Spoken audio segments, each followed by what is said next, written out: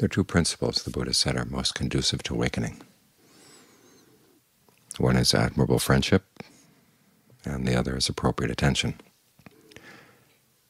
Admirable friendship, the Buddha said, is the most important external condition, and appropriate attention is the most important internal condition.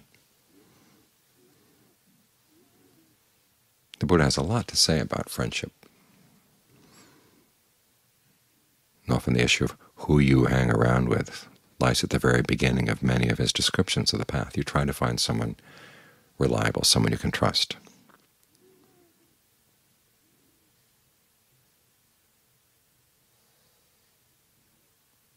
Because we pick up our knowledge, not only our knowledge, but also our habits from the people we hang out with. So you want to look for someone who would not make false claims to knowledge out of greed, aversion, or delusion, or who would recommend to other people that they do things that are in those people's not best interests,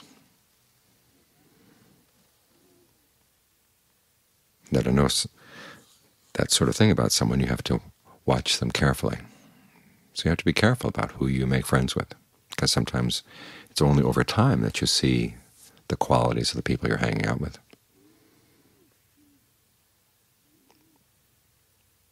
This is why in the Buddhist teachings you don't make a life-term commitment to any teacher. You watch the person, and you let the person watch you. When you find somebody you trust, the Buddha says try to be open to their criticism, because that's the only way that they'll be willing to really teach you frankly. If you show a resistance to criticism, they'll just close up. So the fact that someone says nice things to you doesn't mean that that's a good friend, or that someone says harsh things doesn't mean that it's a bad friend. Sometimes the truth is harsh. You have to look at the underlying motivation, and also what happens when you follow what the other person says. But again, it's not just what the person says. You want to look for a person whose habits are good. The Buddha said you pick up lots of different things from the people you associate with. He has a list at one point of 7 qualities you want to look for in a person to decide whether that's a person you want to respect. And the implication here is also that you want to learn those qualities from the person you respect. 2 of them have to do with the Dhamma. In other words, knowing what the Dhamma is and what the meaning of the Dhamma is. That kind of thing can be passed along in words. But there are 5 other qualities which you can talk about in general terms, but you can't really pass the knowledge along in terms of words. You have to watch your friend in action over time. One is having a sense of yourself, what your strengths are, what your weaknesses are, what kind of tasks are appropriate for you to do, what kind of tasks are appropriate you leave to other people. Having a sense of enough. This is really important, because much of our lives is driven by a sense that we don't have enough. And if we have friends who have a very high standard of how wealthy you have to be in order to have enough, in other words, lots and lots and lots of stuff, then you're going to be spending most of your life running after the stuff. You want to find someone who has a healthy attitude towards things, how much you really need to work in order to get those material things, so that you can have time left over. So not all of your life is given to your job, but you actually have time to look after your own mind, time to find some solitude. That relates to another quality you want to pick up, is a sense of the right time and place for things. What's the right time to speak? What's the right time to be quiet?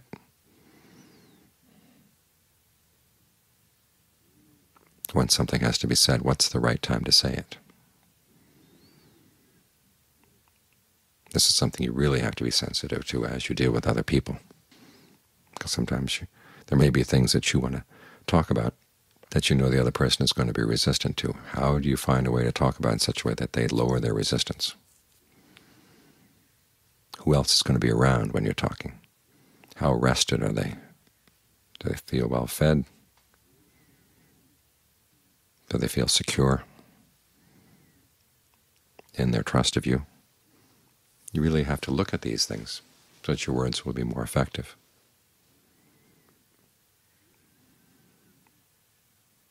You also want to have a sense of how you behave in different kinds of groups of people, how you behave at work, how you behave at home, how you behave with your close friends, how you behave in different levels of society, how you speak.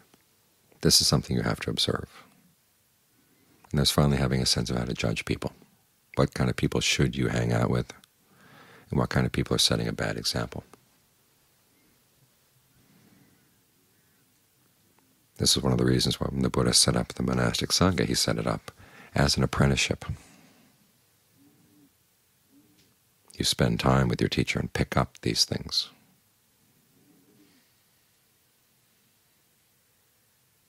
So when you're trained, you're not trained just in the words, or not just in the texts, but you're trained in an all-around way. Because these external friends you have tend to become internal voices in your mind. And for most of us, who's our internal voice? Who is our internal friend? The Buddha said, we go around, most of us, with craving as our companion.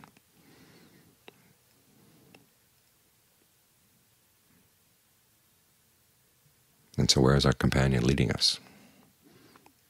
Hopefully, at the present moment, our craving is focused on doing something skillful, training the mind, getting a handle on what we're doing right now that's causing suffering and how we may put an end to it. Not all craving is bad. But you have to remember, craving is not one person. It's like you have lots of cravings in the mind, lots of different voices, lots of different attitudes. And that ability to sort out who you want to associate with outside and who you don't want to associate with outside has to be turned inside as well. Which cravings do you want to listen to? Which cravings do you have to put out in the doghouse?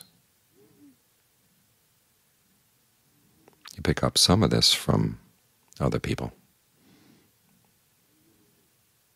And as the Buddha said, that second quality, the quality of appropriate attention, that's something you pick up from people who are wise, and you have to learn how to apply it inside too. Make it your own. Appropriate attention means basically seeing things in terms of the Four Noble Truths. Where there's stress, what's causing the stress, seeing the possibility of having dispassion for that cause, and then having a strategy for how you're going to do that. That strategy is the path. This means looking at ourselves in a new way. If we have a very strong sense of, I am this, I have a unitary self that wants this and wants that, that's going to determine the imperatives in your life.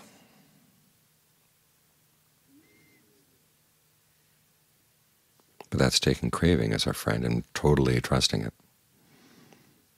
Whereas the Buddha says, if you look at most of your cravings, they're not really your true friends. They cause a lot of stress.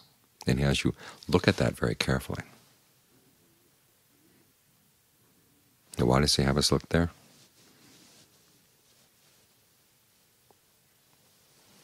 Because seeing the stress that we cause ourselves is one way of getting past a lot of the dishonesty in the mind. A lot of our cravings are the false friends who flatter and cajole. And we like people who flatter us. We like people who go along with our ideas. And as a result, we can end up causing a lot of trouble for ourselves and for other people. And it's very easy to ignore that.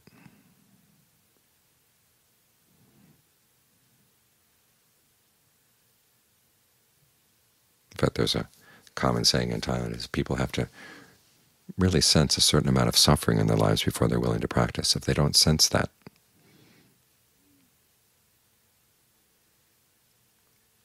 they're never really going to come to the practice. And you have to begin to see that it's not all caused by things outside. There's a lot you're doing inside right now, which is why you have to train the mind. Without that training, the mind can just go blissfully on, thinking that it's good, and yet complaining about all the suffering, and not being willing to see where there's the connection between what the mind is doing itself and the suffering that it's undergoing. It's when you finally realize that the problem isn't outside, the problem is inside. Those outside friends who may be leading you astray, they're not the real problem. It's your willingness to go along with them. And why are you willing? Because they happen to fall in line with a lot of your cravings. So you have to look carefully at these cravings that you have as your friends, because some of them actually are true friends and some of them are not. John Sawat used to say, this is our problem. We see craving as our friend and stress and suffering as our enemy. Whereas if we look carefully at stress and suffering, we discover it gives us good lessons. Now, to look at it, the mind has to be still. And to be still, it has to learn at least a few tricks about looking at its cravings with suspicion, learning how to put them aside, at least for the time being, and say, let the mind just settle down right now. See where in the mind there is a craving for peace, there is a craving for stillness. Learn how to train that so that, as with all desire on the path, it actually is conducive to the states that you want and doesn't get in the way. The Buddha talks about having too little desire, too much desire, both being a problem. If there's too little desire, you just don't want to practice. If there's too much, all you can think about is how much you want the results. And you're not really focused on, well, what am I doing right now? What can I change?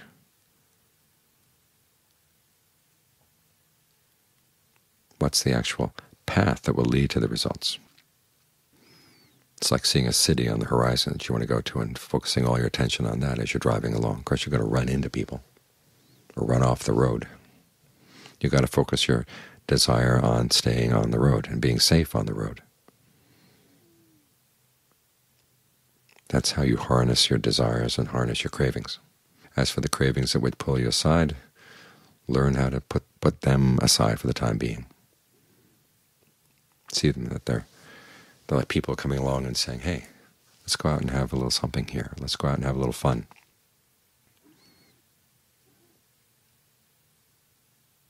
And you can remind yourself you've had that kind of fun many, many, many times before. There's nothing really new about it. It's here in the meditation that there's something new. At the beginning it doesn't seem like much new at all. It's just breath coming in, breath going out, something you really know, you think. There's a lot more here than you see at the beginning. That's why you want to look more deeply into the breath, look more deeply into what it is, what it's like for the mind to settle down and really feel secure here. As the Buddha says, we're practicing, we're trying to see something we've never seen before. That means we have to do things we've never done before. A lot of our cravings are like old movies we've seen many, many times.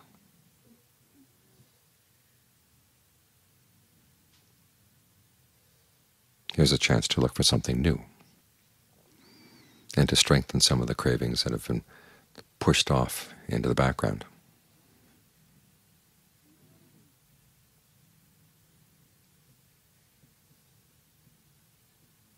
Focus your craving on how I can get the mind down. How can I get the mind to feel at ease in the present moment? How can I get it to stay here with a sense of interest, a sense of well-being?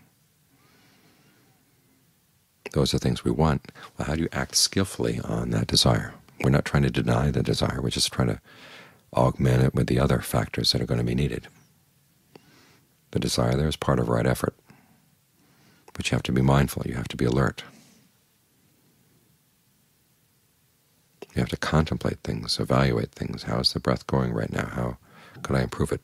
When it feels good, how do I maintain that sense of comfort, not get too excited about it?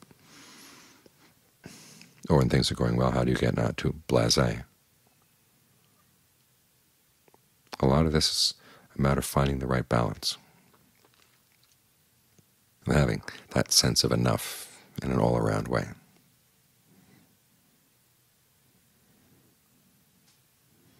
This is one of the reasons we come out to a place like this where it's still, so the friends that we've been associating with for so long, who may not be so helpful in the practice, can at least be further away. Of course, you look inside and you find you've internalized a lot of their ideas and values. But think of the image that Ajahn Chah had, that you've got a house, and the house has one seat, and so you're the one sitting in the seat, and everybody else has to stand. And because you're the owner of the house, you can tell the ones who are standing, okay, if you're not wanted here right now, you can go. They don't have any place to sit down. If they're sitting down in the seat and you're standing around, you're in a bad position. But now you've got the seat here.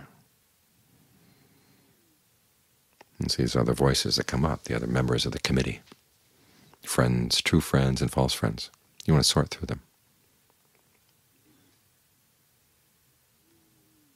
And that practice of recognizing who's a true friend and who's not, both internally and externally,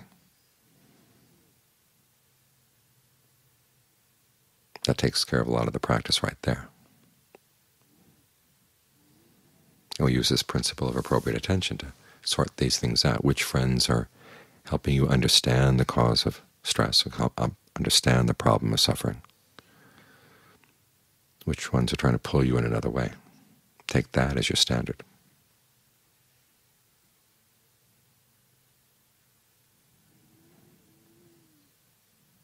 And you find that the results will be good, both inside and out.